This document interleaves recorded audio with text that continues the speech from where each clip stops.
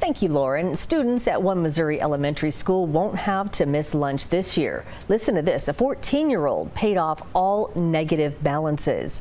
DeJuan says that when he was a student there, he didn't have any money to eat. Now he's a comic book author raising money to make sure that other students don't have to experience what he did. Seeing all the other kids around me be able to eat their school lunches and I couldn't it was really rough. It was really rough.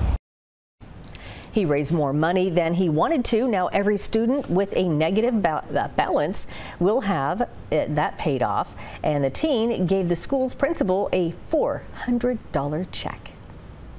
Share your good news with us and you just may see it right here on Midday Live. Thanks to the support from Bath Planet. Submit your stories, your photos, and your videos at wbko.com/good news. Good News is brought to you by Bath Planet of Bowling Green.